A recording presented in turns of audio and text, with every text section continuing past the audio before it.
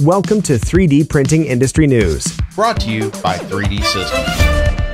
It's been proven that 3D printing can be used to create 3D printed key duplicates, but a more universal key generator had yet to be developed. Two skillful lockpickers, however, have created a way to 3D print their own skeleton key to almost any pin tumbler lock. Weyers and Holler have taken a method invented in the 1920s and updated it with 21st century technology. They have done this by 3D printing a bump key that can pick almost any variety of pin tumbler lock with little effort. The bump key looks ordinary, but by inserting it into a keyhole and bumping it with a hammer, the key pushes the pins inside of the lock upwards, forcing it to open with each tap.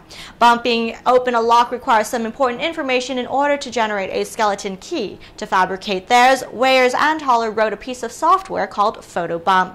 To make a bump key for a specific lock with Photobump, users need a photo of the lock's keyhole as well as the keyhole's depth. Holler will be presenting the technique at LockCon in the Netherlands next month, but as an educational demonstration.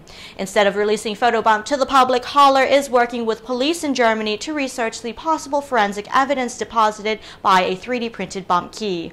Before regarding 3D printing bump keys as merely an interesting exercise, Weyers thinks that the lock manufacturers should make their lock bump resistant using electronics or unprintable components.